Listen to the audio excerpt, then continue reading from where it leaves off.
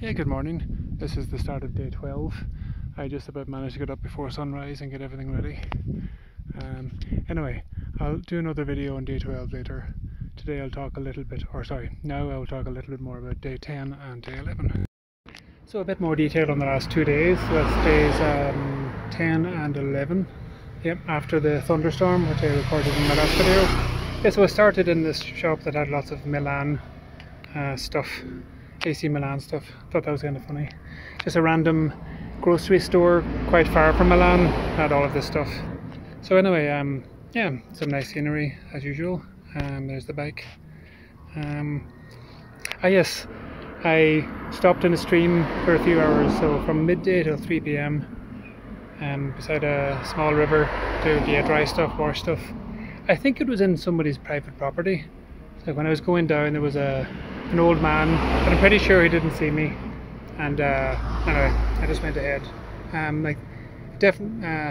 Yeah. So a couple of photos like that. Like I say, it might have been public land, but possibly private. Yeah, I didn't do so much on that day. Just went up Paso Duran eventually, and yeah, that. Well, I had a couple of steep bits, but otherwise, the main thing was that when I got to the top, yep, Paso Duran, there was a nice refuge there, and people were setting up their tents. And I didn't think there would be anything there. I thought I would just take a photo and continue on, but then I was tempted to have food, and most importantly as well, there was a good place to sleep and also charge up my batteries in the refuge. So that was a short day. Then, oh yeah, here's the dinner I had there. So that's probably the end of day 10. Actually, I took that when it was dark and night mode in my camera. Again, I think all of this is still from the top of Paso Duran. Alright, this must be the morning of the 11th day. I don't mean the 11th of the month, the 11th day of my trip, i.e. yesterday. So just taking a few photos on the way down. This was also a relatively short day.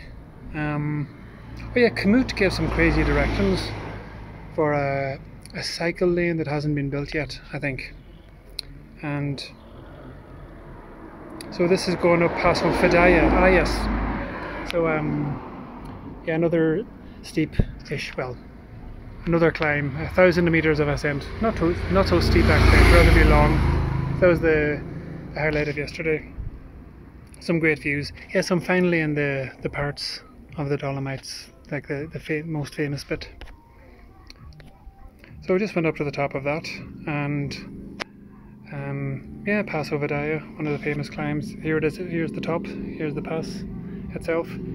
That building there, I don't know what it is, but I slept behind that. A bit cheeky, but it's some ski infrastructure building, so I could tell that well, I was pretty confident that there'd be no problem hiding behind it, and nothing's happening this kind of year. So yeah, a few more photos, and then this is this morning, so still at the top of Paso Fidaya, and a couple of photos. Okay, good morning.